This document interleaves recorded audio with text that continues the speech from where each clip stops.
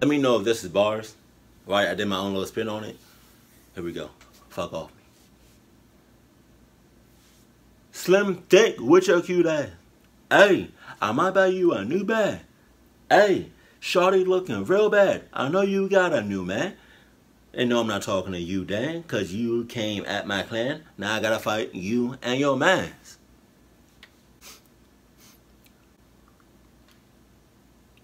Alright, I'm stupid. Sup? Though.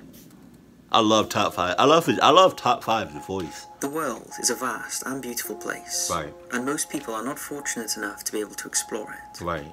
But thanks to Google Maps and Street View, you can now conduct your own virtual world tour for free. Right. And view and explore over 65 countries, spanning 7 continents, all from the comfort of your own home. However, every now and then, something turns up. Why is that blurry? Shocking or creepy for the viewer. Why is that blurry? And here we look at 5 occasions when Google Maps or Street View has thrown up something completely unexpected. Right. Be that the truck of a serial killer Oh that my had yet God. to be found when the street was photographed, or even the eerie building that was transmitting the mysterious Russian number station. This video is brought to you by Amino Apps, my go-to for catching up on the latest ghost photo or story on their paranormal community, where you can engage with each and every post and offer your thoughts on some of the creepy posts over there. I held a Q&A over on the paranormal page a few weeks back, so go check out my answers by clicking the link in the description or pinned YouTube comment to download Amino for free on iOS or Android. Once you're on Amino, search Paranormal to join and you will see the Q&A and all the awesome paranormal posts. Thank you again for Amino for sponsoring this video, and now it's time to hit those lights, sit back, and enjoy. Here we go. The Village of Dead Dolls. What? If you look on Google Maps for a tiny village called Nagoro, located in the valleys of Shikoku, Japan, you'll get a shock, because as you follow the road through the village, all is not what it seems. As you may have noticed, the village is populated not by people, but dolls. You got me. Oh, ho, ho. Okay. This what we doing. Okay. This what we doing. Oh, no. Okay. All right. Cool. Nah, we good. But all right. Nah, you got it. Nah, it's okay. No, you got it. Nah.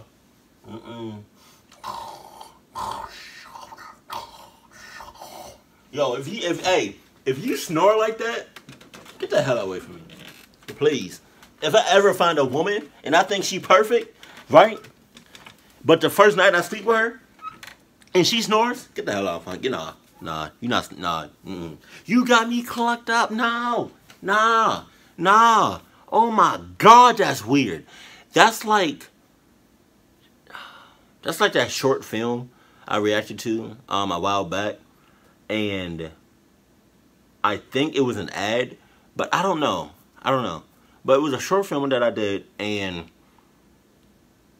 it was only him, him as a human being, but everybody else was just, they were like mannequins. But something happened, and he ended up hurting or killing the mannequins, but the mannequins turned out to be real people. If you know what I'm talking about, let me know in the comment section. That's weird. That's weird to have a whole village or an area nothing but dolls that look like people. You're sick. You're sick and you need help. I'm not going to help you. I'm not. You're sick and you need help. Oh my God, that is so creepy. Can you imagine driving just on a road, right? And you think you see people, but when you get up close, it's not people. It's either dolls or mother clucking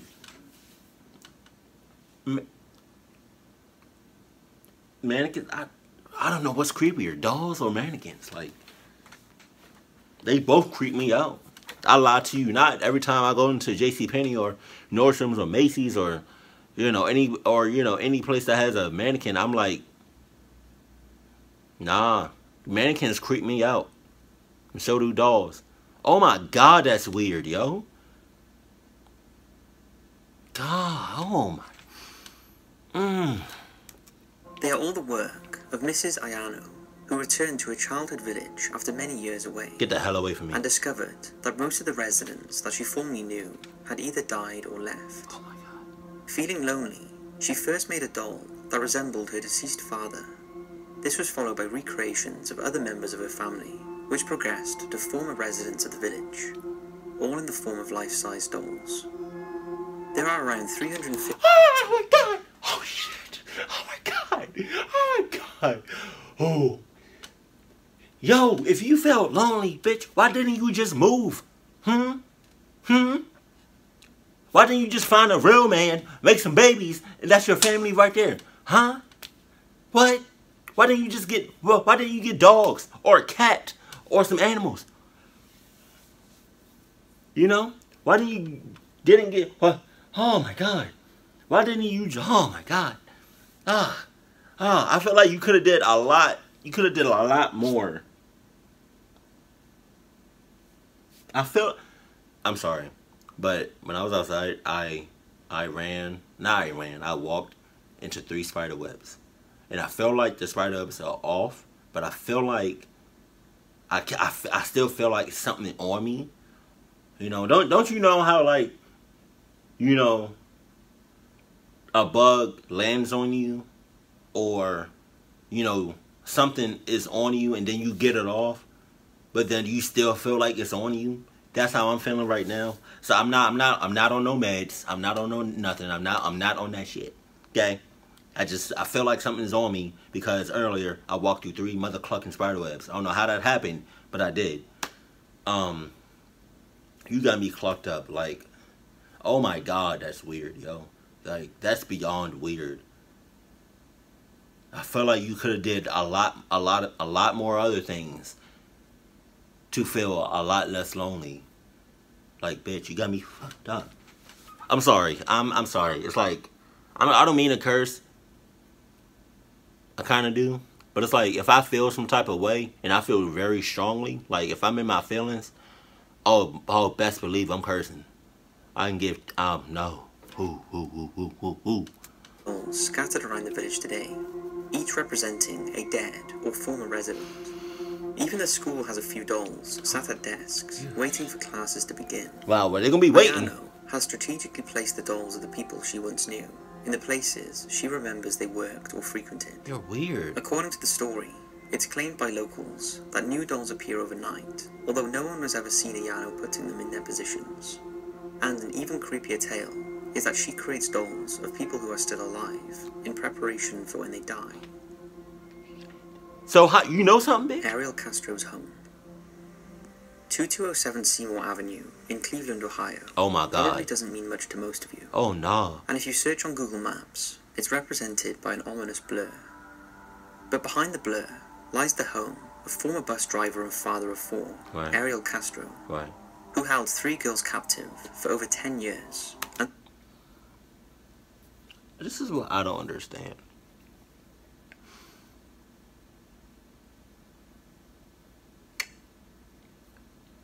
You have kids. You have your own kids. Unless you don't love your kids, unless you don't give 2 shits about your kids that came from you, how would you feel if somebody kidnapped your kids and what did he say? Kept him captive or prisoner or whatever? For like 10 years?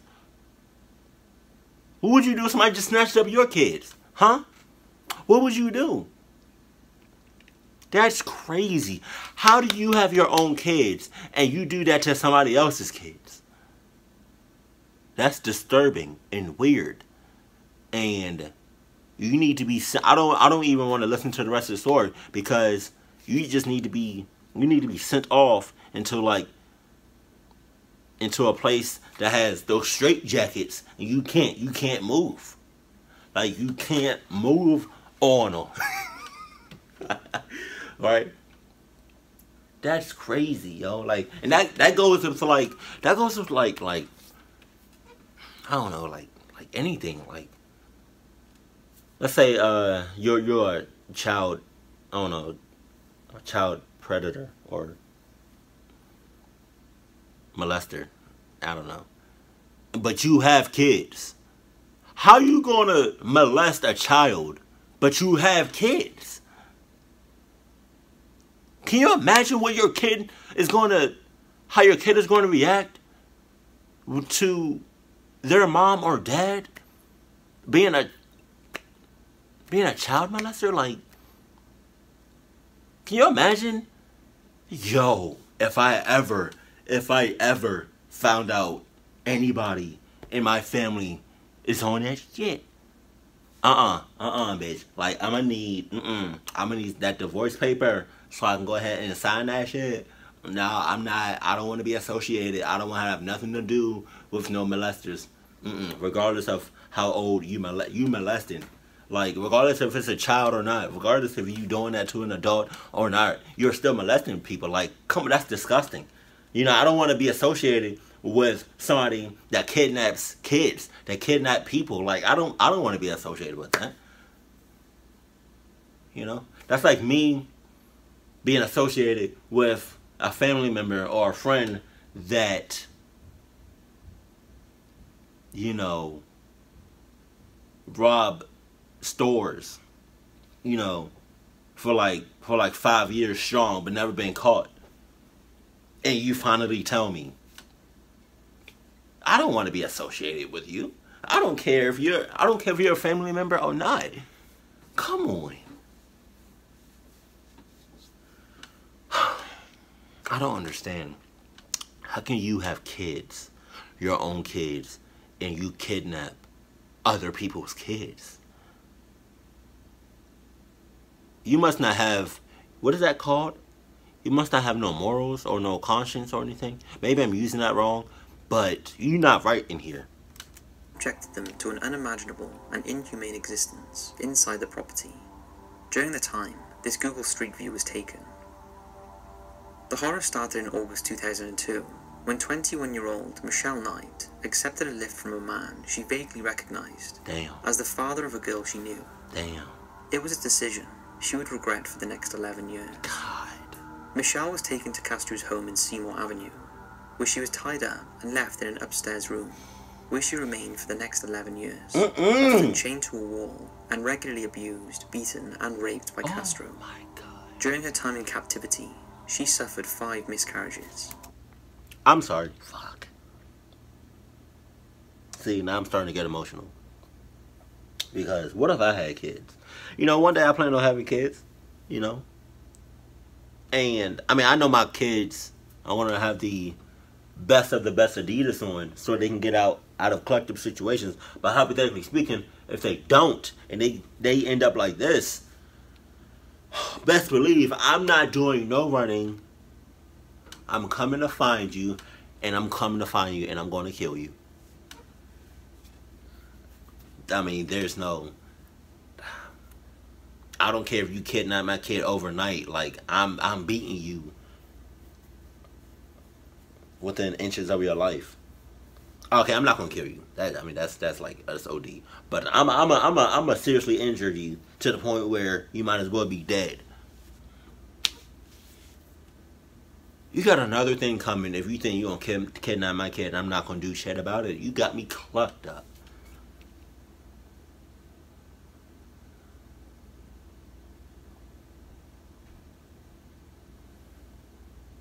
If you ever kidnap my kid, yo, like, obviously I'm getting my kid back that same day. Best believe that. Right. Don't worry how I'm gonna do it. I got connects. I got connections. I can make things happen. Feel me? Less than a year after Michelle's kidnap, on April the 21st, 2003, Castro picked up another girl. She was 16-year-old Amanda Berry, who accepted a lift from Castro after she had finished her shift at Burger King. Is that her? Initially, her disappearance was treated as a runaway, until a week later, an unidentified male used her cell phone to call her mother, saying, "I have Amanda. She's fine, and will be coming home in a couple of days." Sadly, Amanda's mother died in 2006 of a heart failure and never saw her daughter again. Damn. Castro's third and youngest victim was 14-year-old Georgina de Jesus. He picked her up on April 2, 2004, as she walked home from school. Georgina knew him, as she was friends with his daughter. During her time at Castro's house, Georgina was chained to Michelle, and the pair were held on the top floor. Amanda lived separately in another room, and on Christmas Day 2006, she gave birth to Castro's daughter. Michelle was ordered to help with the birth, and Castro threatened to kill her if the baby didn't survive. Despite an initial scare, where the baby stopped breathing, Michelle was able to revive it, and it lived. During the time Castro kept the girls imprisoned, he still held down his job as a school bus driver, until he was fired in 2012. He also regularly held family barbecues and nights with friends at the house, when he would move the girls into the basement, in case anyone heard them. He also occasionally took his daughter outside, and even introduced her as the child he had with his new girlfriend. After 10 long years, it was Amanda that was finally able to make contact with a neighbor after she realized Castro had left the door unlocked. She escaped with his 6-year-old daughter and alerted the authorities, who rescued Michelle and Georgina. Help me, I'm Mary. I've been kidnapped and I've been missing for 10 years and I'm here, I'm fine now. All 4 of them were taken to the hospital and later released. Michelle was the last to be released, as Castro had been particularly cruel to her, and she had been beaten so frequently that she had to have her jaw reconstructed. Oh my God. Because she had endured so much abuse, after she was freed, Michelle legally changed her name to avoid the traumatic memories that she associated with her previous name. The full horror of the past 11 years was revealed, and Castro was sentenced to consecutive life terms in prison, plus 1,000 years, all without any possibility of parole. But just a month after his conviction, on the evening of September 3, 2013, Castro was found hanged by a bedsheet in his cell at the Correctional Reception Center in Ohio. As part of the plea bargain, Castro's house was demolished on August 7, 2013, watched by family and friends of the girls. But chillingly, the ominous blur on Google Maps is still a reminder of the horrors those poor girls had to endure there. Israel Keyes' truck. Now this next image, caught on Google Street View in 2011, may look innocent enough. After all, it's just a truck parked on a street. That is until you look at the name on the trailer, Keyes Construction, and realise this truck and trailer belong to Israel Keyes, a notorious serial killer who committed a series of rapes and burglaries in and around Alaska, and who murdered at least 11 people. Damn. Keyes was born in Utah in 1978, and although he was brought up in a Mormon family, he showed no interest in religion. And when his family moved to Washington, he became friends with a man who went on to murder 3 people. Keyes later served in the US Army from 1998 through 2011, and it was during this period that his killing spree started in Washington state, where he killed at least 4 people. After he was discharged from the army, he did odd jobs for a few years before setting up a construction business in 2007 called Keyes Construction. By this time, he was based in Alaska. Keyes planned his murders, sometimes years in advance, and always killed far away from his home and never in the same area twice. In order to avoid detection, he would go on his murder trips with his phone turned off and paid for everything in cash. He also killed randomly and had no connection to any of his victims. In 2011, Bill and Lorraine Currier of Essex, Vermont, went missing after Keyes broke into their home. He tied them up before driving to an abandoned farmhouse where he shot Bill before sexually assaulting and strangling Lorraine. Wow. However, their bodies have never been found. Wow. Keyes was meticulous in his planning of their murders. First he flew to Chicago, and then drove 1,000 miles in a rented car where he picked up a murder kit that he had hidden 2 years earlier. The kit contained a handgun and various other supplies. After killing the pair, he moved the kit to a new hiding place in Parrishville, New York, in readiness for his next murder. It remained there until after his arrest. Keyes was finally caught after he kidnapped and murdered 18-year-old Samantha Koenig, a barista working in Anchorage, Alaska.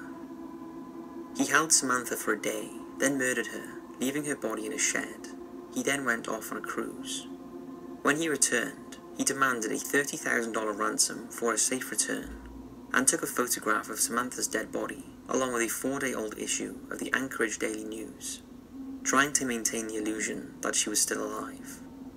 He then dismembered her corpse and disposed of it in the Matanuska Lake, just north of Anchorage. Samantha's desperate family paid the ransom, believing she was still alive, but police were able to track Keyes after he used Samantha's debit card at various locations, and he was eventually arrested in Texas and extradited to Alaska.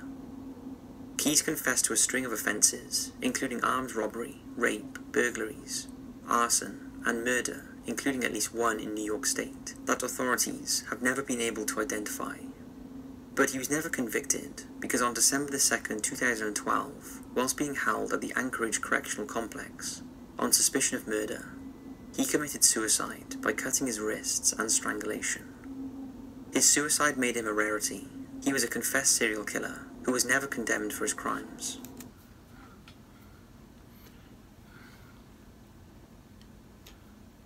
What do you call people that's like that? What do you call people that do something or does something so clucked up and they do it multiple times? Right? So clucked up. Right? And instead of,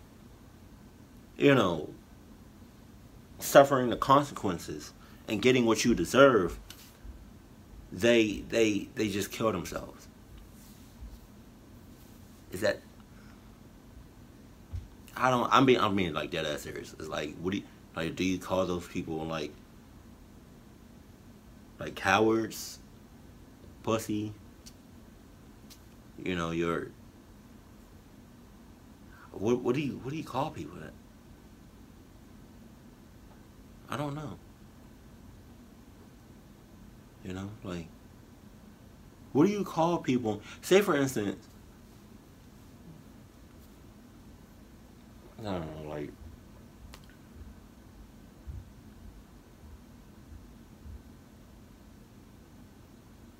say for instance, I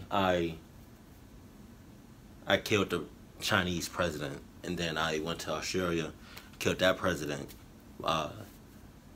Went to Canada, killed that president. Right? I went to Brazil, killed that president. America, killed that president.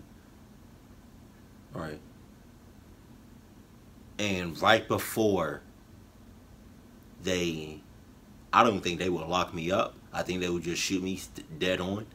But instead of, say for instance, I did all that killing. Right? No, scratch that. Say for instance, I went to 5 states, right? And I killed about 10 people. That's 50 people. Say for instance I did that, right? And the cops, FBI, CIA, they saw me, and right before they were about to lock me up, right? Because I don't think they would even lock me up. I think they would just shoot me head on, right? But say for instance they locked me dead. Right before they locked me up and put handcuffs on me, I did something to kill myself, so I don't have to, spend the rest of my life in jail or something like that. What do you call those people? Instead of, suffering the consequences, they I guess take the easy way out. I don't know. What is chilling is just what was hiding. Who is that? Who is that? Google Maps caught the image. Somebody was in that passenger seat. Philip and Nancy Garrigo's house. This street view image, taken in July 2007, looks ordinary enough. Just a house in a suburban street in South Lake Tahoe, California. Yeah. Slightly neglected, but nothing that stands out. Right.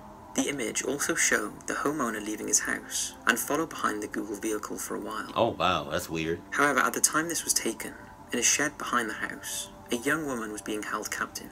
Oh my God. Her name was JC Dugard, and she had been abducted 16 years earlier when she was an 11-year-old walking home from school.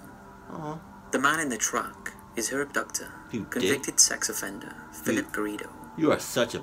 Garrido and his wife Nancy snatched JC on June the 10th, 1991, as she walked to catch her school bus. You're both sick. After pulling up beside her in his truck, Garrido rolled down his window and rendered her unconscious with a stun gun. Oh my God. Nancy then bundled her into the car and held her down as she drifted in and out of consciousness. They then drove her for 3 hours to their home in Antioch. Why? Initially, Dugard only had contact with Philip, who would regularly rape her whilst handcuffed in the tiny soundproof shed he held her captive in. But after 7 months, he introduced her to his wife Nancy, who initially showed her some compassion, bringing her milkshakes and soft toys. Compassion my ass. No. You're in cahoots with him. You're his wife. Y'all do this together. So cluck all of that compassion shit. I don't want to hear that. Cluck all of that. Oh, are you okay? No, bitch. Get the hell away from me before I cluck you up. Okay, please. Cause I'm this close. This close to clucking you, both of y'all up. So you miss me with that compassion shit. You miss me with that sympathy shit. Like, no. Y'all do that. Y'all work together. Like, both of y'all do this. Like, no. God knows. God only knows how long y'all been doing this. So I don't want to hear that. You're in this with him. To death do us part, right, bitch? But who, over the years, turned on JC and became jealous of her. And when Philip was jailed for failing a drug test, she became Dugard's jailer until he returned. Eventually, the Garridos released JC from her handcuffs for short periods. Why? Although she was kept locked in the shed with no access to doctors or dentists. And at the age of 13, she was pregnant with her first child. Oh my God. She later gave birth to a daughter on August the 18th, 1994. Hey. JC learned about babies and childbirth from watching programs on the tiny TV she was supplied with her. Her second daughter was born on November the 13th, 1997. Second? JC was able to take care of her daughters and protect them from Garrido. After many years living in the shed, Garrido eventually built an 8-foot-tall fence around the backyard and set up a tent for JC and her children, and she was allowed to walk outside. The Garridos agreed that JC was to call Nancy mother, and that she was to teach her daughters that she was their sister rather than their mother. And when JC and her daughters were eventually allowed to come into contact with other people, this is the story they told. Oh my God. JC was also allowed to work as a graphic designer in Garrido's print shop, where she had access to a phone and email, but remarkably, she made no attempt to alert anyone about her childhood abduction. JC and her daughters also had contact with neighbors who never suspected a thing. What? To the outside world, JC was going by the name of Elisa, but when in 2004, Philip went to a University of California Berkeley police officer with JC's 2 daughters to seek permission to hold a special event on campus as part of his God's Desire program. The event's manager became suspicious, and after discovering Garrido was a sex offender, she arranged another meeting, and again she was concerned about the girl's appearance and behavior, so arranged for the family to meet with a parole officer. When the family arrived for the meeting, they were separated, and an agitated JC was asked to confirm her identity. She insisted her name was Elisa and defended Garrido. It wasn't until the police arrived, and Garrido admitted he had kidnapped and raped her, that she identified herself as JC Dugard, the schoolgirl who had been missing for 18 years. The full horror of those 18 years in captivity were revealed, and on April 28, 2011, the Garridos pleaded guilty to kidnapping and rape by force. Philip was sentenced to 431 years to life imprisonment. Why didn't you say and life? Nancy received 36 years. What? JC retained custody of her children and was soon reunited with her family. Since her release, JC has written a book about her life in captivity, entitled A Stolen Life. That's one hell of a story to tell. UVB-76. Now, we've talked about the buzzer on Top 5s before, the mysterious Russian radio signal, also known as UVB-76, that has been broadcasting since the late 1970s, with the earliest known recording in 1982. The signal, which broadcasts on 4625 kHz, has baffled people for years. with many questioning its purpose and the meaning of the messages that can be heard. It mainly emits a short monotone buzz, 25 times a minute, all day, every day. However, every few years, the buzz stops and a Russian voice can be heard, reading out a mixture of numbers and names. Initially, the broadcast was thought to be a recording, playing continuously on loop, but this was dismissed, and it was revealed the buzzer noise is manually generated, as often you can hear activity in the background, suggesting it had a base. The question was, where was it?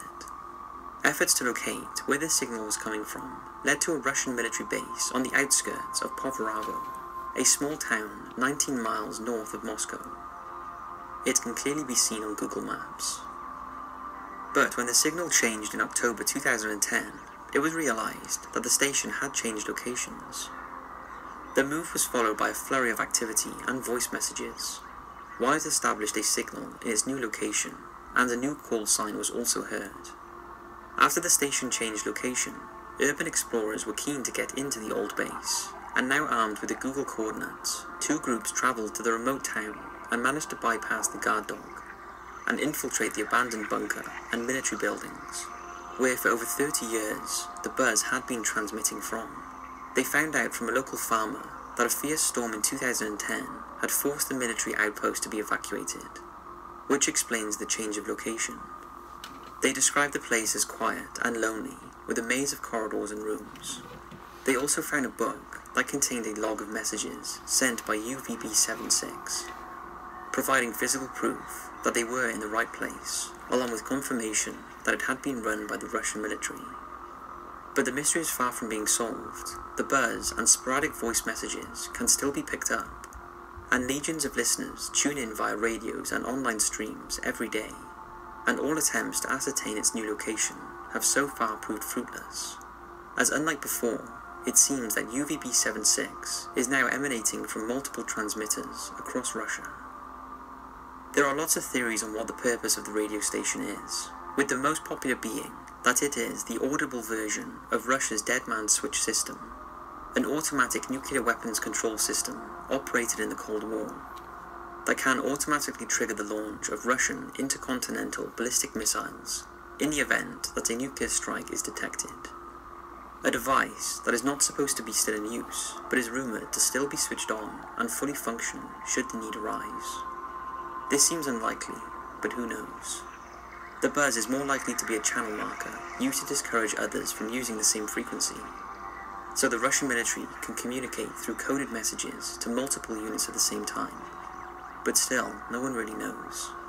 Although thanks to Google Maps and a few brave urban explorers, at least we know for sure that it is something to do with the Russian military. So that's it for this video. I hope you've enjoyed, and I know some of these were a bit upsetting. So I wanted to end on something a little more light-hearted, because thankfully, not everything on Google Maps or Street View is sinister. Thanks for watching, and I'll see you right back here next Saturday for another video.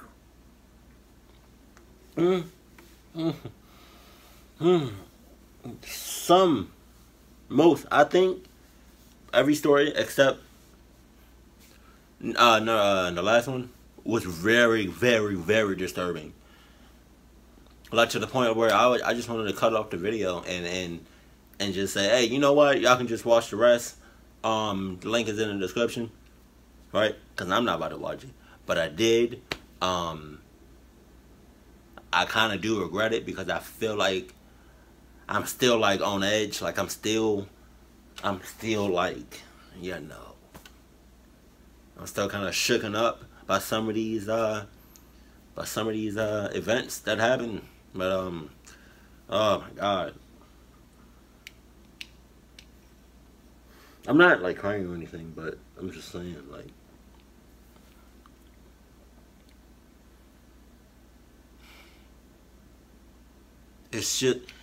I'm not crying, it's just I have an eyelash in my eye. And I hate that because something so small that gets into your eye can be so irritating or like so painful. I guess that's why your eyes are like, your actual eyeballs are very sensitive. But the fact that we live in a world with psychos, serial killers, rapists, you know, weirdo, like, when I say weirdos, I mean like weirdos to like the fullest extent, because I'm weird, but like I'm a good weird, you know, like I know I'm weird, right? But like people still love me, people still care for me, right? I'm not the type of weird that doesn't know I'm weird and that be doing some weird, creepy shit. Like I know people that are weird and creepy. You know, like I have a coworker, 16, right, and then I have another coworker that late 30s, I want to say 38, I think. He has a wife, and she's around the same age. They both work, same place I work, and she told me I'm not saying no names, but she told me 16-year-old told me that excuse me, she was on break.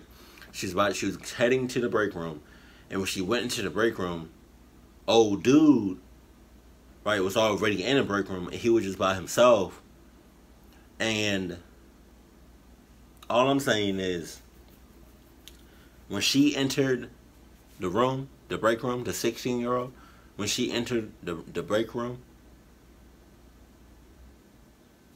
instead of saying hi or how are you or you know, I don't know, hey or something normal, right?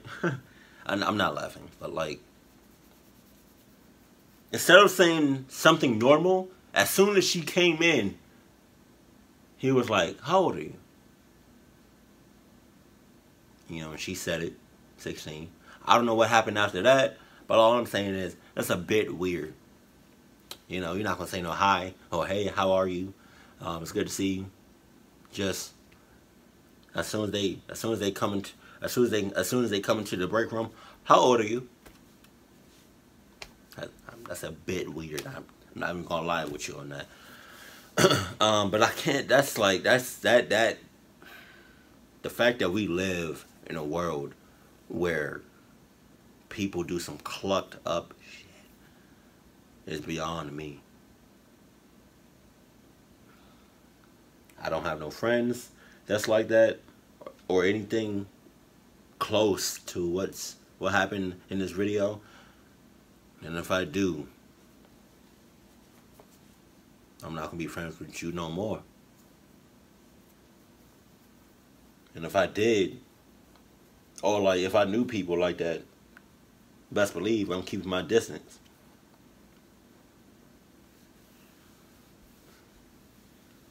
And if you know anybody that's like this, or similar to people that were in this video, stay the hell away from them, keep your distance, and please have your guard up and be cautious 24/7 when you're around them. That's all I'm saying. But that first story with the dolls in the village, you completely missed me with that. Oh my God, there's something really wrong with her. Like, that's crazy. Because she didn't want to feel lonely, she made dolls. Like, you couldn't get no pets. You couldn't get a dog or a cat, you know, a parrot. Couldn't find yourself a boyfriend, right? Couldn't find yourself a man, a friend. Couldn't find nobody to have babies with, right? And you make kids, and now you have a family, so you won't be alone. You just had to make dolls. You just had to make it weird. You just had to make it creepy. Okay.